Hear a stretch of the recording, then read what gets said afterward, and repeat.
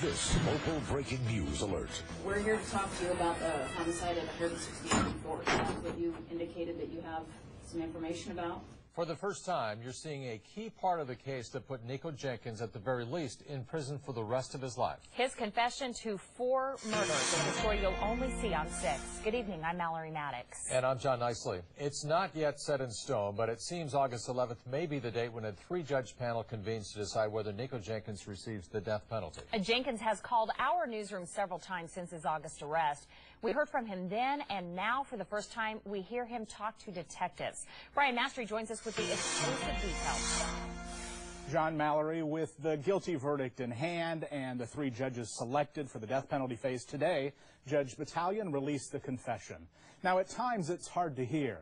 And at other points, it's typical Nikko Jenkins, the guy we've seen howl and chant about Egyptian gods at our cameras. The confession of Nikko Jenkins began at 7:24 p.m. on September 3rd at Omaha Police Headquarters. This is going to be a long night. Indeed, it didn't end until the next morning. From a Douglas County Sheriff's investigators to homicide detectives, Nikko Jenkins spent more than 9 hours in the box. And I'm going to give you from A to Z. This is not no goose chase.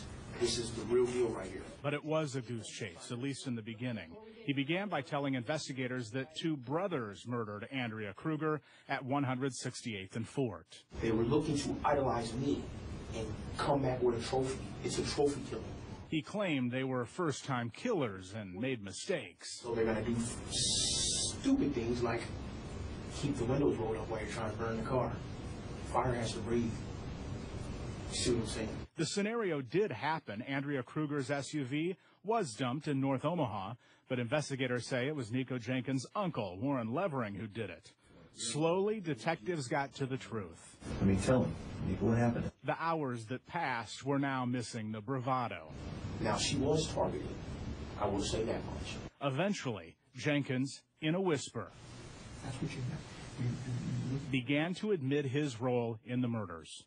It is hard to hear from the interview room. Detectives knew what was going on, though. He then wanted to make sure his grievances about the Department of Corrections were heard. I just gave y'all 4 things. A lot of you said you wanted the closure. Now, you'll recall Nikko Jenkins tried to tell the courts that detectives took advantage of his mental illness to get a confession. Now, I watched hours of that DVD and understand how investigators say it was just part of Jenkins' manipulation. Reporting live, Brian Mastery, WW.